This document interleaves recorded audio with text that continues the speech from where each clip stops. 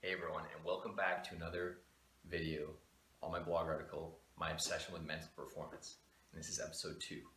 And in today's video, I'm going to be talking about how to achieve mental performance and some of the tips I've learned, and then some of the research that I've gathered from others to help achieve great mental performance in your career, in your business, and in any other endeavors that you wish to take on.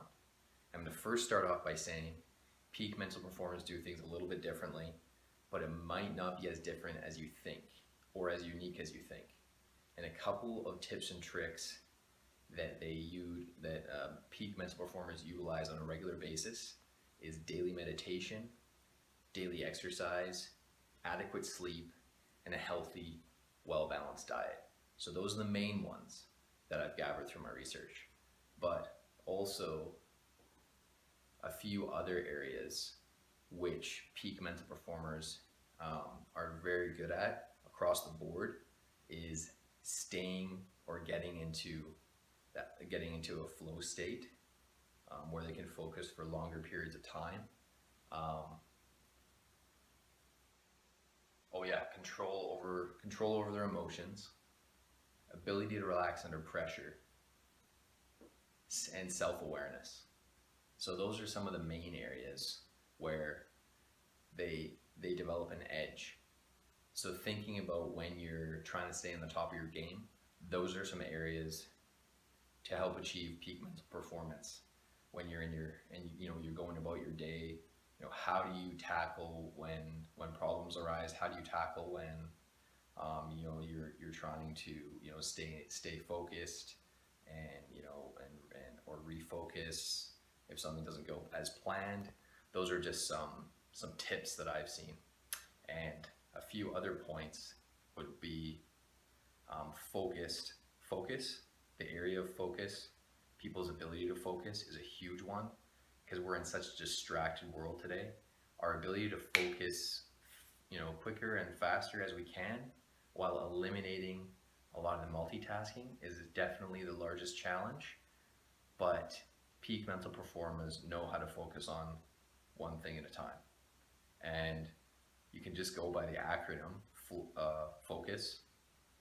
FOCUS means focus on one thing until completion.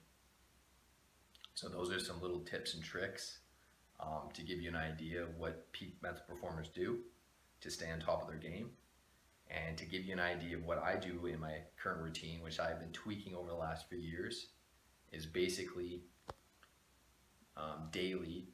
There could be some days where it's not quite exactly my routine, but what I usually do on a regular basis on the morning commute to and from work, I listen to 10 minutes of an audiobook. This could be related to my profession. This could be related to psychology, some sort of social science, anything that's going to help me interact with people or help me with problems. When problems arrive, how to have more even keel emotions and how to stay cool under pressure.